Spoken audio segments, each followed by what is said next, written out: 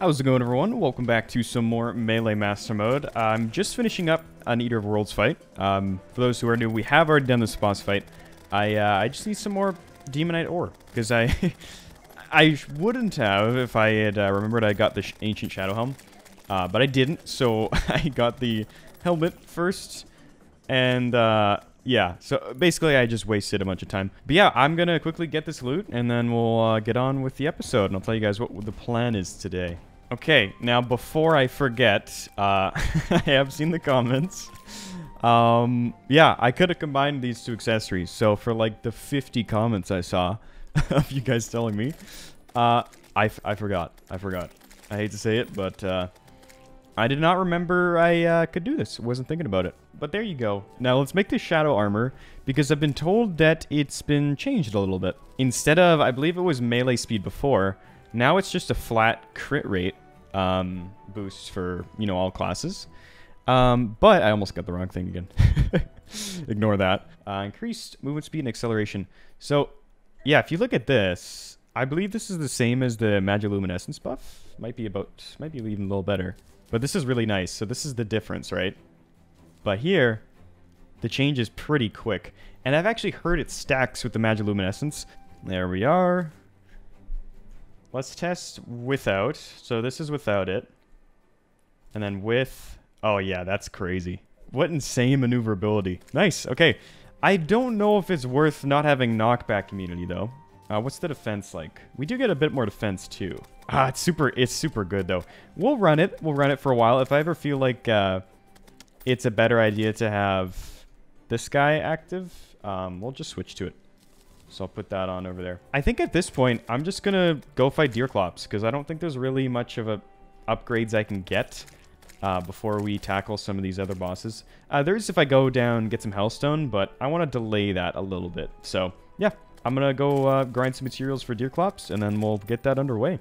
Okay, we are about to give this a go. I've made a real long platform. And yeah, I think that'll be good. I'm also using a warmth potion. This is one of the very few times where it's actually useful. So I figured, hey, let's add it in.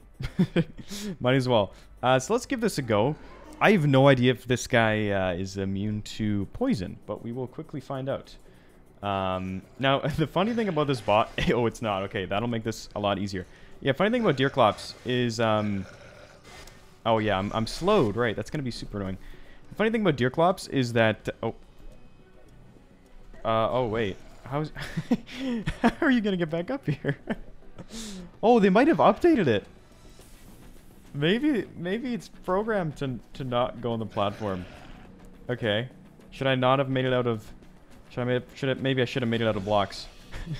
Oh, no. My platform. Okay, I have an idea. Okay, this is admittedly not going very well. This slow debuff really throws me off. And I'm not sure what the play is against it, to be honest. Because this is what I'd like to do. But sometimes it can be a little tricky with the slow debuff. As soon as you get hit there, it's pretty bad. But now we got it. Yeah, so especially with this extra speed boost, it's actually really helpful for this boss fight. So yeah, like I was saying, the funny thing about this boss is, unless they've changed it, but if you die, it won't despawn, so... Oh, speaking of, I almost died there. Yeah, so you can't really lose to it, you know? Like, or you'll always do it first try. Oh, and then on platforms, it actually, yeah. I don't even have to worry about that attack. So yeah, this is a more cheesy... Oh, well, there... I don't know, I don't usually fight it just on the platform like this. Let me know, does Deerclops usually do that? Just jump through the platform randomly? Or is that a new thing? Let me know if you guys have seen that, because that's a first for me. But again, I usually just fight it on the ground and then maybe have a platform above. But, yeah, okay. Well, I'll have to chill here for a bit. Oh, I didn't buff! I was talking... Oh boy. Okay, yeah, no, that would make sense why I thought we were taking more damage than usual. That would explain things. Yeah, for sure. I went through all that trouble to get the warmth potion and then just didn't use it. That's typical. I wonder if this is just better damage, actually. Like, just from this range. Oh, maybe not quite that range, but... Like, from here... Just... Oh, well, there it goes. It's right at that spot every time. Like, the middle of the arena. Something about it Deerclops doesn't like. So I gotta lure it back every time. But yeah, Thorn Chakram looks really good here. It kind of got overshadowed last episode, but its base damage is kind of crazy. And if you get close, right up close to your enemy, you get lots of those hits. You're still dealing that poison, which is again super good. So yeah, this is pretty good here. It's a little. I guess I can check the DPS meter. I haven't really been looking. So this is like 100-ish. Yeah, this is quite a bit better actually. Thorn Chakram from this range. I keep forgetting. I'll just fight it down here. Yeah, this is quite a bit better from this range. Like, damage-wise. Very, very strong. Still dealing that poison. If you get in the right range where you're close enough, it's great. And there is the achievement, an eye for an eye. A while back, I did that all achievements run. Deerclops was the only boss not to have an achievement for that. But we got one. Now, I don't think I really care too much for the drops. I'm not going to bother going for Chester. We'll probably get a money trough at some point. And knowing my luck, I don't know. I feel like we'll be there for a while. So I'm not too bothered there by not getting it. I think we're just going to go straight for the Volcano here. Yeah, I feel like we need a new upgrade today. And the Volcano seems like a great choice. And I believe we have made it. Now, I think we have enough... Yeah, obsidian from what we got down here. Oh, this is new. What? Hello? What? What? Wait. Where's the land at? And why was obsidian not spawning while I was down there? What? Okay, I'm very much so confused by what just happened. Let's check that out again. We're back with the water walking this time. I guess this is a Drunk World seed thing. There's some hellstone. Weird. I don't know what to do now. Is there gonna be more hellstone below? Oh, finally. Okay. Here we go. This looks a little more manageable. Okay, so we finally found like a biome of sorts. But yeah, that was just a big old lava lake right there, which is cool, I guess. Oh, I didn't even realize I was standing on that. Yeah, oh, we can't bomb that. We cannot bomb that. I forgot. Not yet, anyways. Oh, you know what? This is actually really nice. I just realized, because it's so flat like this, it's just lava, up until this point anyways, I won't actually have to make a Wall of Flesh arena thing. So that's gonna be super nice, actually. You know, I kind of wish they were all like this. That'd save me a lot of time. That's always one of the parts of the playthrough that is, it takes a little bit, and especially for some challenges, it's super, super annoying, because it might take super long to kill Wall of Flesh. Think of the tools only playthrough where it takes like the whole world. Yeah, it can be rough building a whole full world platform. Now, some people just you know, use water walking even in the base worlds, which can work, but I find that you still have to go through the effort of like mining through houses, if not mid-fight, then beforehand. So it's usually just, for me anyways, I find it's worth just to get it over with, just build a platform. It'll save you some trouble. It'll probably be a little easier too. But this time around, just stock up on some water walking, and I think we'll be fine. So I'm looking forward to the Wall of Flesh fight. Oh, we don't have a Health Forge yet. We gotta get that before I get too ahead of myself.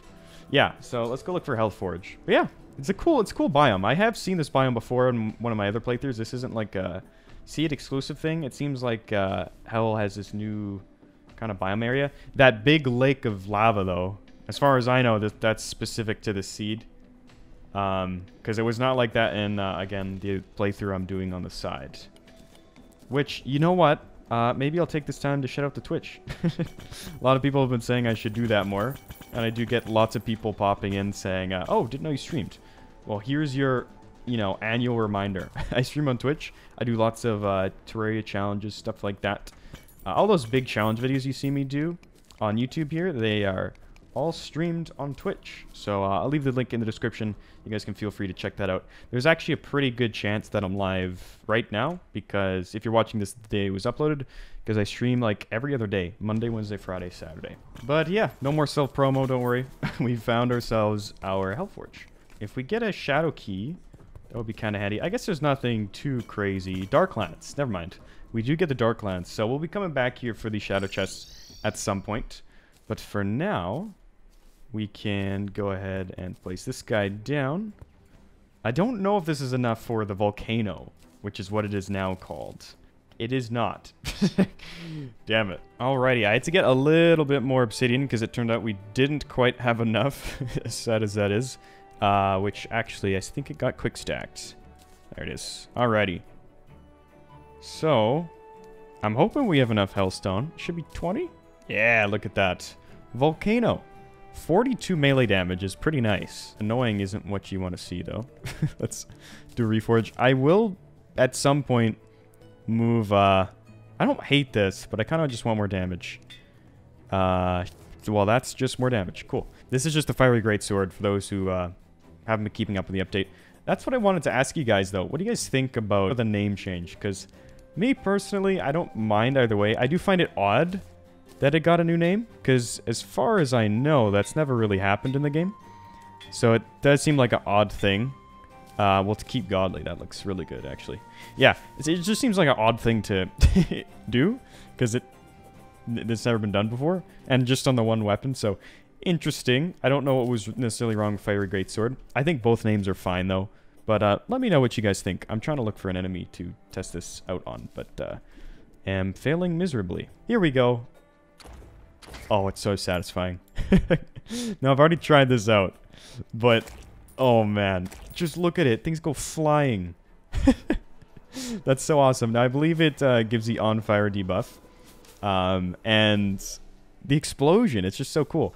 So I think the idea of the explosion is you just hit for an extra tick, I think, and it's probably like maybe it hits multiple enemies. But yeah, you see 107 and 35 there.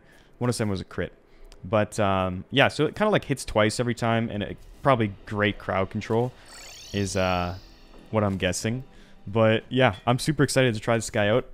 At this point, I think, all that's left to do is take out one more boss. So we're going to head over to the jungle and try and defeat Queen Bee. So I'll see you guys over there. This has got to be one of my favorite weapons to use. It's just so satisfying. Like, I know out of the changes, the Blade of Grass is probably the craziest. But this thing just chunks health bars. And that sound effect is like half of the... it's half of the fun. That sound effect is just wild. It's so fun to use.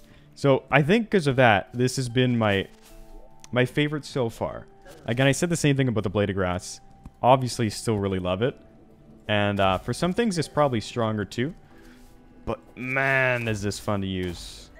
Like, it's so good. Okay, I still haven't found the beehive, but it is a blood moon. Or there's one going on right now.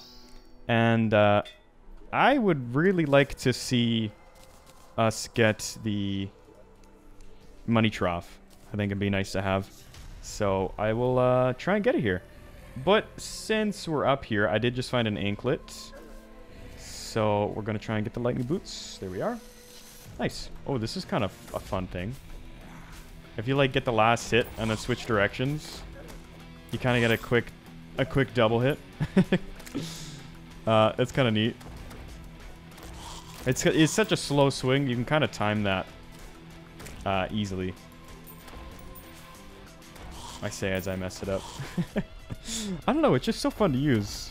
I'm definitely considering swapping something out. Maybe even the shield. I know it's a little bit of a weird idea, but I think the extra melee speed on this thing would go a long way. So, yeah. And because of our crazy maneuverability, I don't think the shield's as important for, like, everyday use, you know? For certain boss fights, yes, it's super good to have. But in terms of just fighting random enemies, I don't usually just dash into enemies, even though it is pretty good. I think I'd rather just have the melee speed, especially if we're focusing on Volcano here. Like, I can see myself just speccing straight into melee speed, and then using Volcano, and then just doing, like, an absurd amount of damage. Because, like, per hit, this thing does quite a lot. The drawback is the fire rate, or the swing speed. But if we just crank that up, I could see this thing, like, doing wonders in boss fights. But I'm curious to see how much quicker it kills... Oh, wow, yeah. Oh! Okay, well, there's the money trough. Again, the luck's been pretty crazy. Yeah, this thing does kill quite a lot quicker than Blade of Grass by comparison. Yeah, it's kind of absurd, actually, especially with that melee speed buff. It goes kind of crazy. All right, we are just about ready to do this boss fight.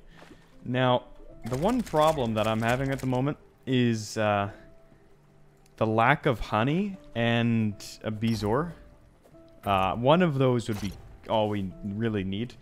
I don't know if I want to try without both, or without either of them, because I think that's just a recipe for disaster, because we'll get chipped away by poison and things can get a little dicey.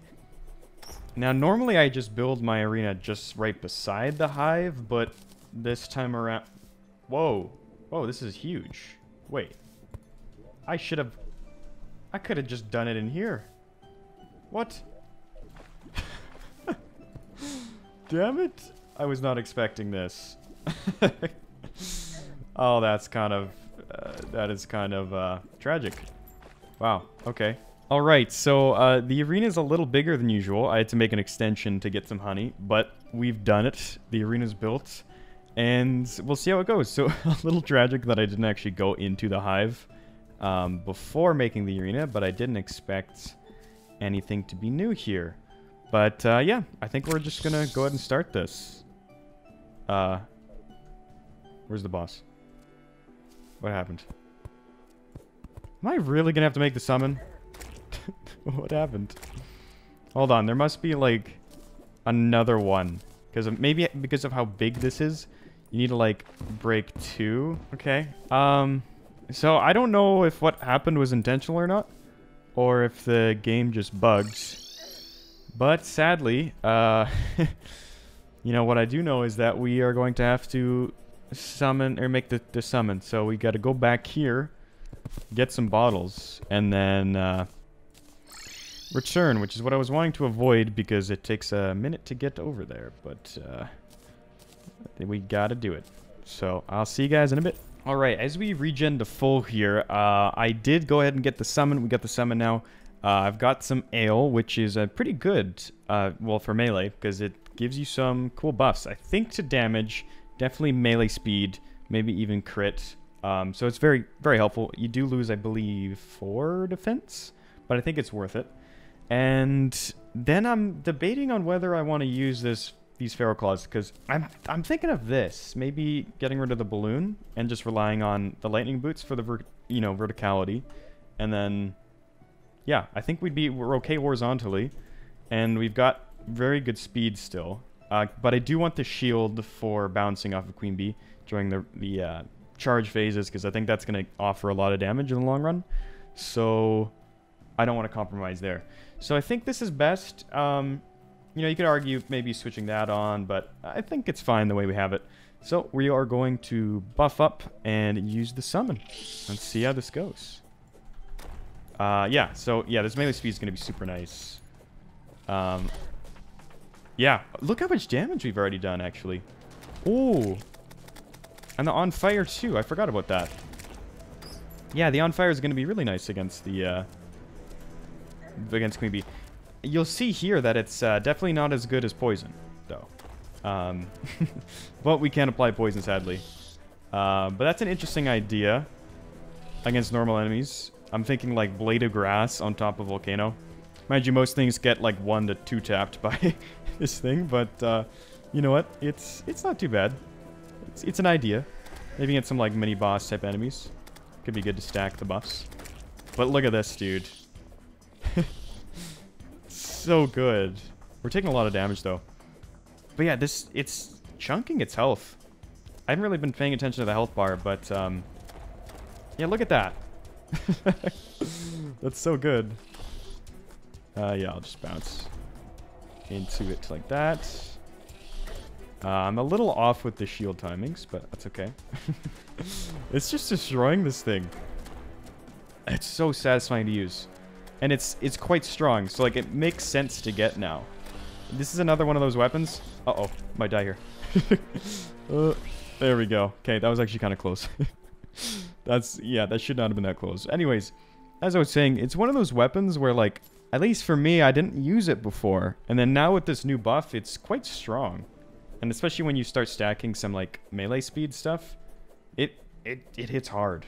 It hits hard, and then get more of those hits in, and it's just crazy.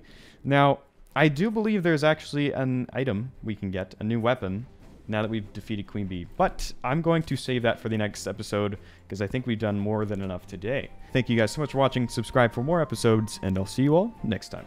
Peace.